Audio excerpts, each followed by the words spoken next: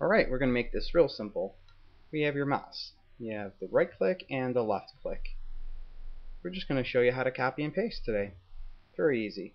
So first thing we want to do is we want to go ahead and probably open up something like your browser here, and let me close out some of the stuff we were just on, and let's go to our Internet Help Video website.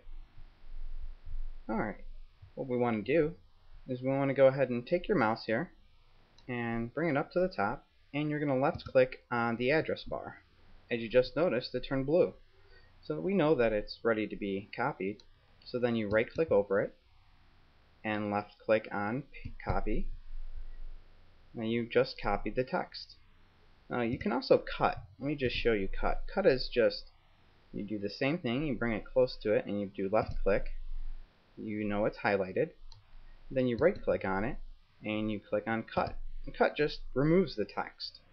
What we could also do is, let's go over here and let's say we want to paste. I just highlighted it and paste. And let me just show you how I did that.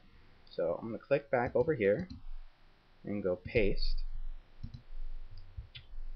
Alright, so you hold the left button down, left mouse button. So let me just show you, we're talking about this button right here. You're going to press and hold it down, and I'm going to tell you when. So you go up to the top here and you're going to press and hold it down and then move it over the text or whatever information you want to copy or cut, and then see how it does that there? Well, you need, when you're done selecting all the text, you need to hit the left click button. So now that's it.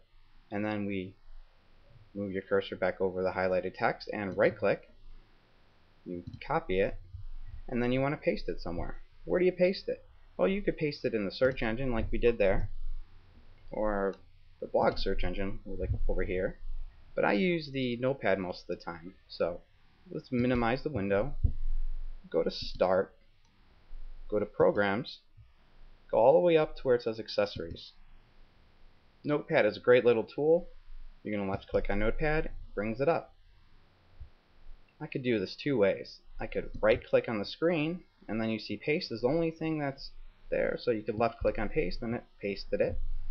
Or I can also go to where it says edit right here, click on edit, and then click on paste, and it pastes it there as well.